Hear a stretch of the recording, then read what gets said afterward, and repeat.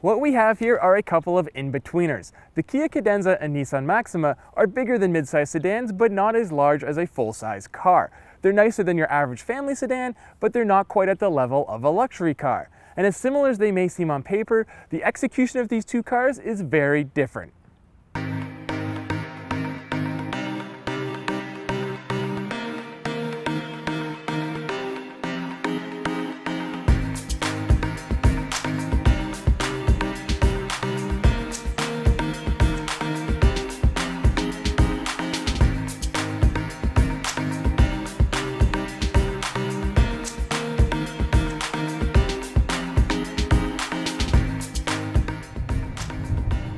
Don't judge a book by its cover, right? Well, with the Maxima and the Cadenza, it's okay to do just that.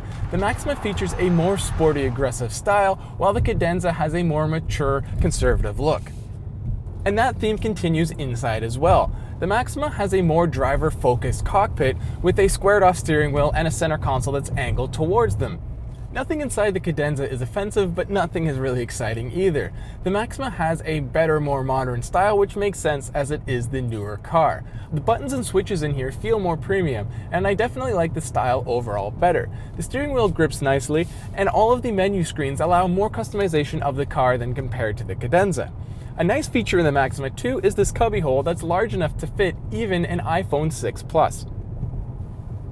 Both cars come equipped with powerful V6 engines, a 3.5 liter making 300 horsepower in the Maxima and a 3.3 liter making 293 horsepower in the Cadenza. Despite the similar output, the two engines behave very differently. The Maxima's engine is smoother and more responsive, a lot of that having to do with the continuously variable transmission. This engine and transmission pairing is one of the best uses of a CVT on the market today. The V6 in the Cadenza is still a good engine, and at higher RPMs it really comes alive. The problem is it is hampered by the 6-speed automatic transmission. It's slow to react, and when it is making gear changes, they take a long time. Driving with the paddle shifters does improve things, but I find it hard to believe that many Cadenza owners are going to consistently drive the car using the paddle shifters. All that power and responsiveness in the Maxima does come at a price, and that is torque steer. The Nissan is constantly trying to break the front tires loose, and it's not just a byproduct of the power, since the Cadenza doesn't have this quality. Handling is another area where the Maxima holds an advantage, as it corners quite well for a large car. It's not a sports car or a four-door sports car or whatever Nissan wants to call it, but for a big sedan it handles quite well. The Maxima is about 200 pounds lighter than the Cadenza, and you can really feel it when changing direction.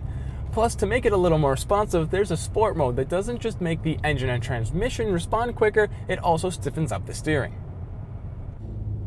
And if you want a little more sport in your Maxima, there is the SR model that adds a sport-tuned suspension and larger wheels. The Cadenza isn't a slouch in the corners either, but it's far from engaging and lacks the ultimate grip of the Maxima. Where the Kia does shine is in refinement. It does a better job of isolating noise and vibrations from occupants and has a more traditional premium car feel to it. Inside, the focus on occupants continues as the slightly longer Cadenza offers more rear legroom, and the rear seat cushion is incredibly comfortable, and there's a bit more headroom than found in the Maxima. The increased size also allows for a larger trunk, although the Cadenza's rear seats fold in a single unit unlike the Maxima's split folding seats, and there are no straps in the trunk to lower them like are found in the Nissan. Neither car offers much headroom for the driver, but it feels a little more cramped inside the Kia here. The dashboard is set really low, which is great for shorter drivers, but taller drivers like me kind of feel perched up on top of the car. When it comes to the question of value, both cars come loaded up with the latest technology, like ventilated front seats, adaptive cruise control, a heated steering wheel, and dual-pane moonroofs. The Kia one-ups the Nissan by offering things like power folding mirrors and lane departure warning, while the Nissan counters with 360-degree cameras and a sport mode. All of this technology does add up, and as tested, the Cadenza Limited comes in at just under $45,000. Surprisingly, the Maxima is the cheaper car here, and a loaded up Platinum is just under $41,000. And despite being faster and more powerful, the Maxima actually gets better fuel economy. During my testing, I averaged 24.5 miles per gallon in the Maxima compared to just 22.8 miles per gallon here in the Cadenza. And a little icing on the cake is the fact that the Maxima receives a Top Safety Pick Plus rating from the IIHS, while the Cadenza does not.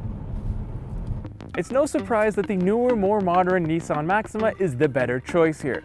Cheaper to buy, better on gas, and more fun to drive, it is the better in-betweener for those who want a little bit of everything. But its reign may be short-lived, as there's an all-new Kia Cadenza around the corner.